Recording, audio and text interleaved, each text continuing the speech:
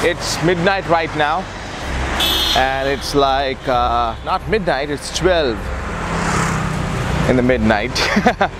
going to my home. I was at a coffee shop so far for the last couple of hours, been doing a little bit of writing work, a bit of creative thinking, and a few other things. Met a couple of cool people at the coffee shop. They didn't know me, I didn't know them, but always connecting with people in a good way. And you know, there was a time in my life when I did not have any time freedom. I remember there was a time when I used to go to bed every single night. I used to worry about, I gotta wake up tomorrow morning. I gotta wake up not because I want to, I gotta wake up because I have to. And money was always a problem for me, because many of you who know my story know that I came from a middle class background. So growing up, I didn't have that wealth mindset. Neither did I know a lot about how to actually have financial security, financial freedom for myself. So time was a problem, money was a problem, and I think the bigger problem for me was I did not have any confidence and power for myself. I always struggled. Anytime somebody said no to anything that I proposed, I used to feel rejected and dejected. I used to feel as if people don't love me. I used to feel as if people were denying my presence. You know the feeling I'm talking about? When you ask for that promotion, you don't get it, or you ask to marry that person and they say no, or you ask your friends for some help and they say no. I've been through that phase where it was all dark for me, just like it's dark on the road right now.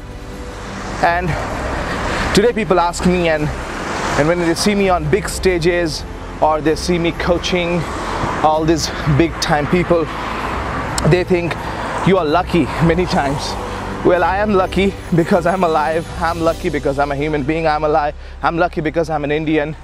I'm lucky because I'm a world citizen. But I was not lucky with money. I was not lucky with time. I was not lucky with opportunities. I had to create them for myself. It took a lot of work for sure, but more than that, it took a lot of learning.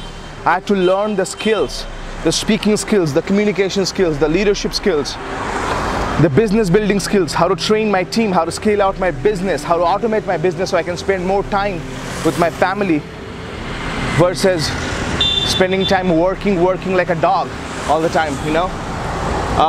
Any big business that you see in this world, whether it's wildcraft or anything else,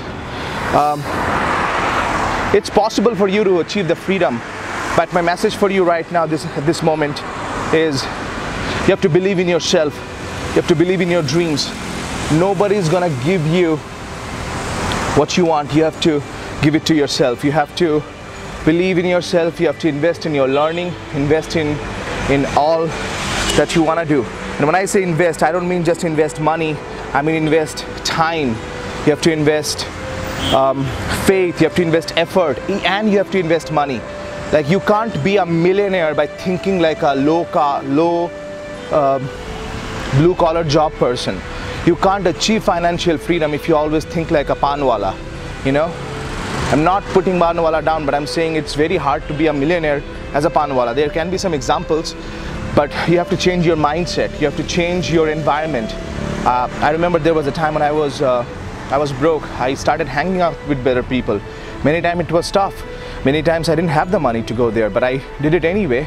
And today when people look at me and say, oh, you did all that, it's because I've invested. So fuck your excuses.